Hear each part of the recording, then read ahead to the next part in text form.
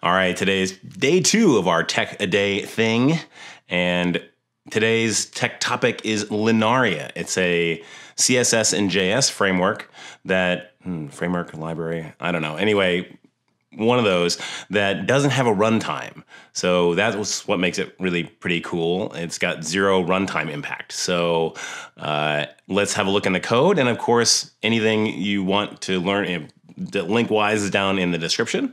And if you have any more comments on it or suggestions in general, just put them in the comments. And of course, you can DM me at Jahur on Twitter.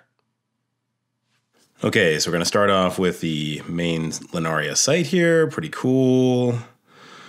And we'll jump on over to this Krakow and Krakow. I'm trying to figure out how to pronounce that. Krakow and Krakow Linaria. And these are basically extensions on Create React app that allow you to go and very quickly bring in other technologies like Linaria.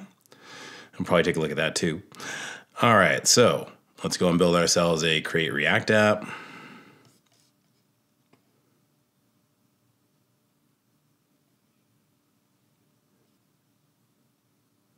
All right, and we'll bring up a terminal and then install the Krakow and Krakow Linaria stuff.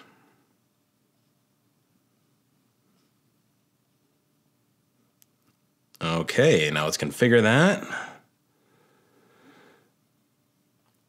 And now one thing you gotta do is remove React scripts and then turn that into Krakow. So let's go do that, easy peasy.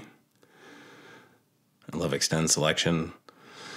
All right, looks like we have exactly what we started with, except apparently we have Linaria in there, so let's go and use that. And take out all that stuff. Have a look, yep, blank. Okay, so how do we do this Linaria thing? Okay, so one thing we can do is CSS.